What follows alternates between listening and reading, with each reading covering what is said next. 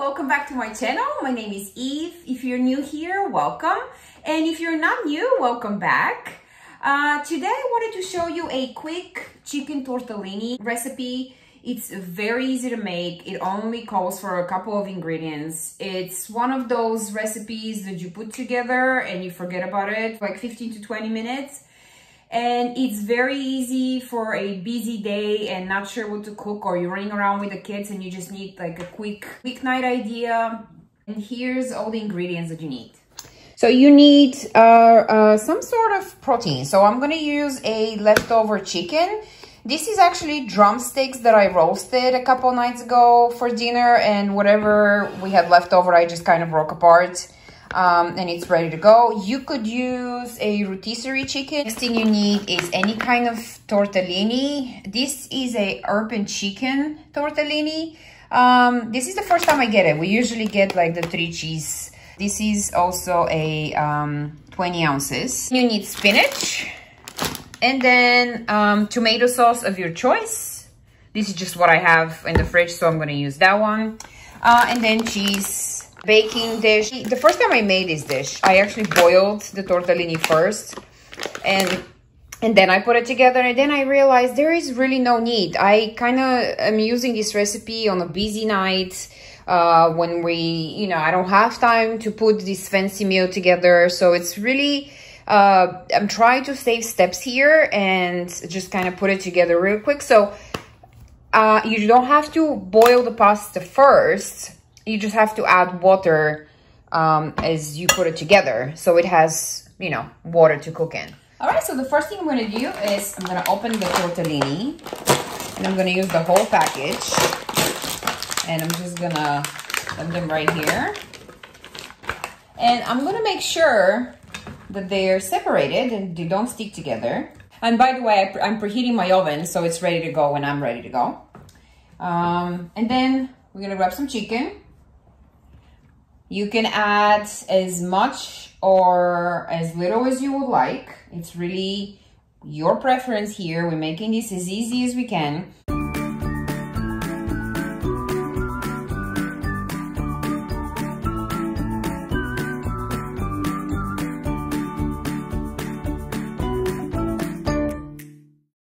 Next, we're gonna add the spinach. Again, same thing here. As much or as little as you would like. We're doing this on a busy night, so nothing fancy. I'm not gonna even get a cutting board out. I'm just gonna break the spinach like this into, I'm kind of removing the little stems at the end. Yep, like that. A little more.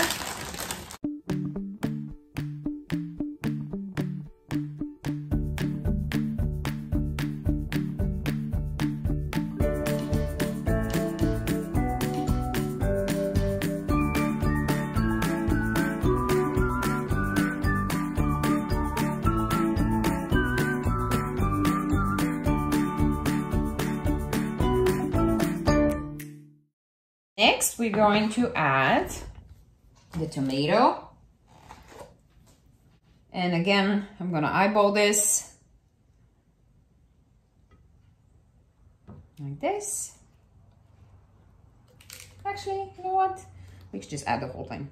That was like 3/4 of the jar.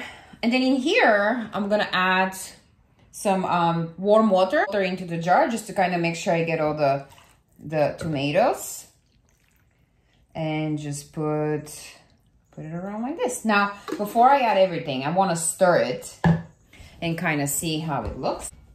So let's stir it and see if I need to add more water. Ideally, you want to cover the pasta, but not like in a soupy kind of way. You just want to make sure that the pasta has enough water to cook. Definitely needs more water. So what I'm going to do is I'm going to add salt. Eyeball it like this. I'm going to put black pepper all over. I'm going to put some garlic powder. I mean, garlic powder we put in everything. It's so good. And then we'll add the rest of the water.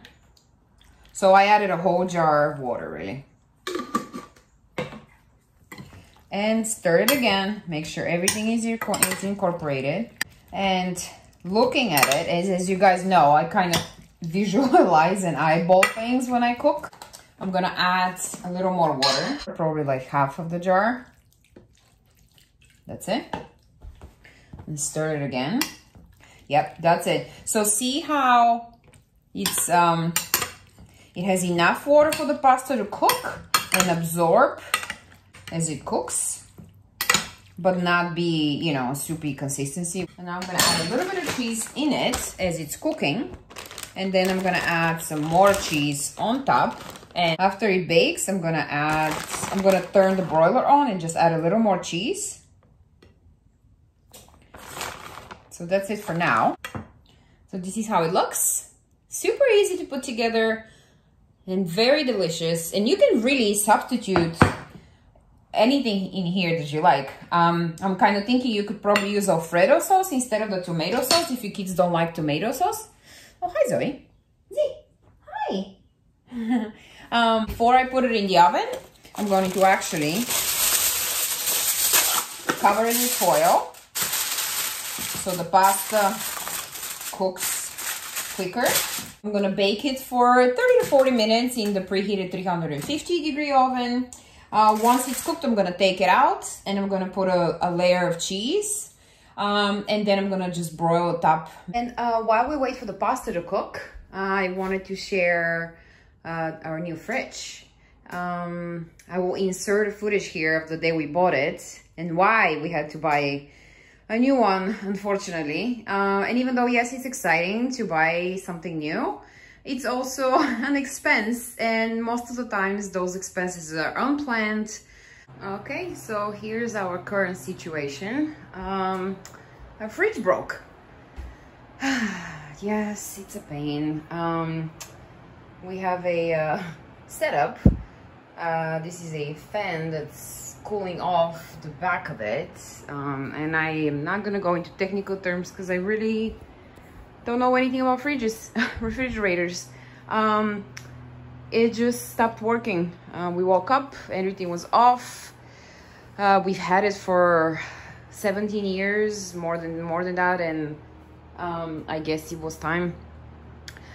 It was his time to go, unfortunately. So I have not done grocery shopping for a while because I don't want to buy all the food and then nowhere to store it. So we went and we bought a new fridge. It's going to be delivered tomorrow and we're super excited. This is kind of, you know, circa 18 years ago. I have a little towel just in case.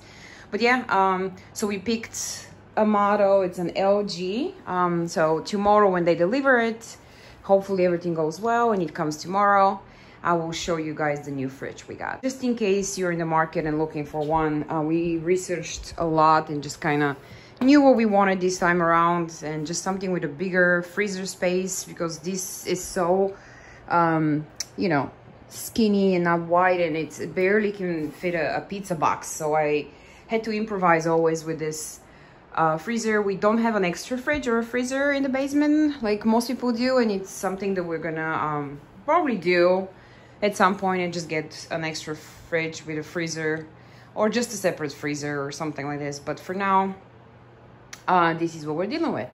And this is the new fridge. So super excited. This time we got the LG and then a freezer on the bottom. So it's a French door opening. Looks like this. It's nice and big and very spacious. And then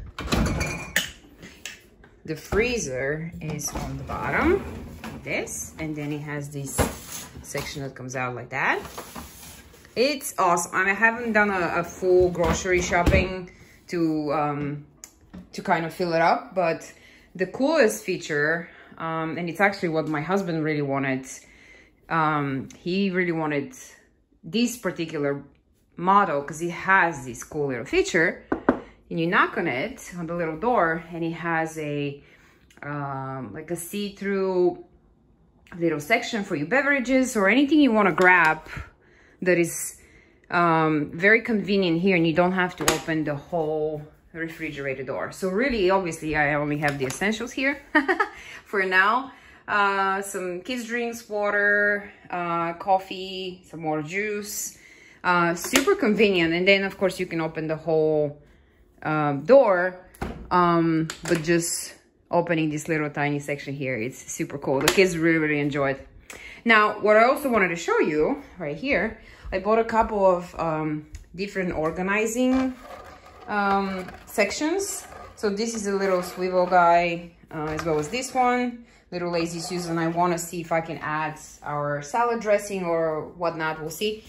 And then I bought everything you see here is from Amazon. I can link it below if you're interested. It's these organizer containers. They look like this. It's a lot of them.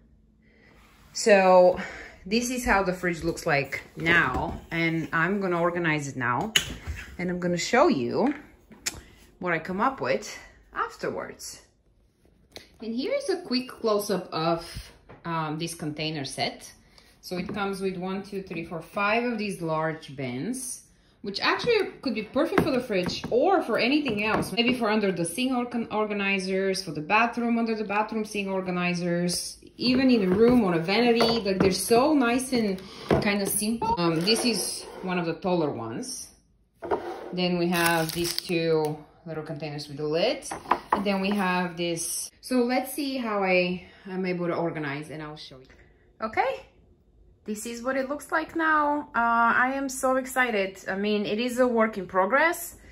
And obviously I need to do grocery shopping. This is just what we have left from switching from one of the, from the old fridge to the new one.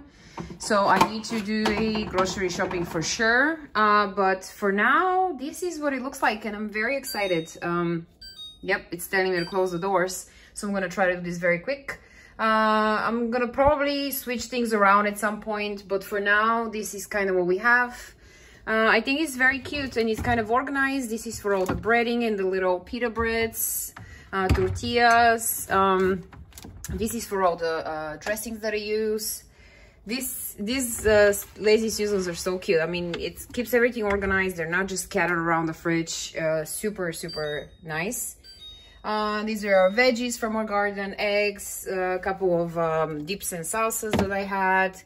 Another one of the lazy Susans for, butter and cream cheese and stuff. These are some vegetables that I need to tackle, but they kind of stay organized in their little drawers on their own. And same as this. This guy stays pretty organized. So I think that's it for now. I mean, everything kind of fit, and whatever I have left, I have a couple of left. I'm gonna go and see if I can use them in the bathroom somehow, because okay, I'll close it. It's so kind of nice and feels good when everything is nice and neat and organized, and hopefully we keep it organized. I think that's kind of the idea of this, is once it's organized, hopefully we keep it that way for some time, and the kids will know where to put stuff. And okay, just took it out of the oven. It looks delicious, doesn't it? I wish you guys can smell it. The pasta is fully cooked. I tried it just to make sure. So now what I'm gonna do is I'm gonna add more cheese on top. And this is optional, it's really up to you. And also, I forgot to mention, you can really add any cheese you like, any cheese your family prefers. I just have mozzarella here, but you could add really any shredded cheese that you like. I mean, you could probably do like a fresh mozzarella too, or a combination of cheeses. So really anything, any cheese that you prefer or you have on hand works here. So what I'm gonna do now is I'm gonna turn off the oven.